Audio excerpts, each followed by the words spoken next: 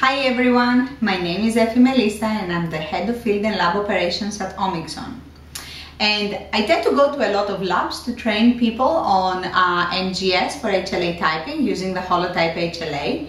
And very often one of the questions that a lot of people ask is, what is the difference between qPCR versus Qubit for library quantitation? So I figured we should create a little video to discuss all of this.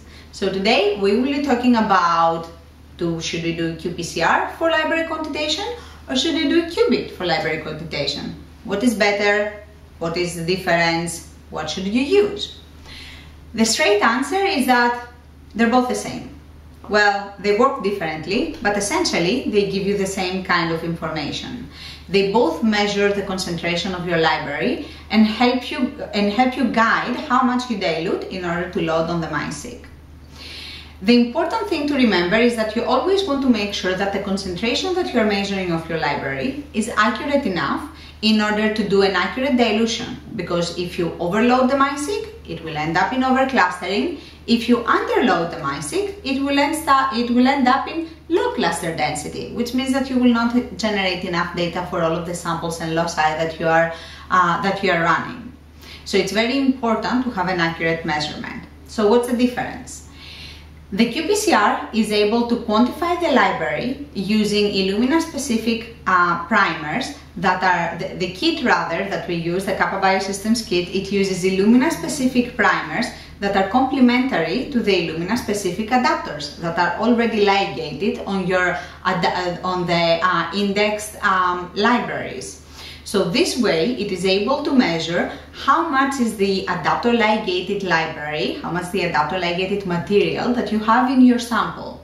So it's a very, very accurate measurement. So when you dilute that down to a certain concentration, you know that you are diluting a very accurate measurement. So what's the difference with the Qubit then? The Qubit, on the other hand, it uses a double-stranded DNA fluorescent dye, which is pretty much an equivalent to a cyber green dye. What this means is that it intercalates to anything double-stranded in your sample. So it is able to measure anything that is double-stranded in your library. Is this an accurate measurement? It's not as accurate and as specific as the qPCR, but is that an incorrect measurement? Actually, it's not. And the reason why is because when you enter that value into the workbook, into the Excel workbook that we provide with the holotype HLA kit, then you can actually calculate very accurately what is the true amount of your library in your sample. In the workbook for this calculation, we actually use a standard curve in the background that shows you that has been created with more than 100 different libraries that have been quantified both with qPCR and Qubit. So that helps remove any variability in this calculation. So it's very convenient that way. So what then, you're gonna tell me then which one should I use? Well, you can use either one. The Qubit will help you save time. The qPCR, however, is a bit more specific. The qPCR, I would say that it is more informative when you're in a troubleshooting mode.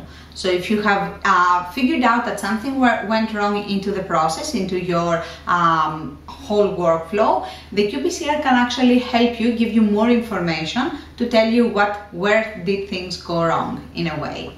So it's a bit more informative. But for good high quality libraries, either one will do. So it's up to you, the choice is yours.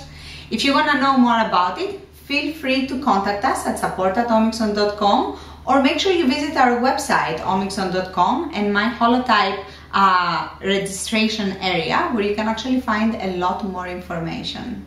Thank you for watching. Bye.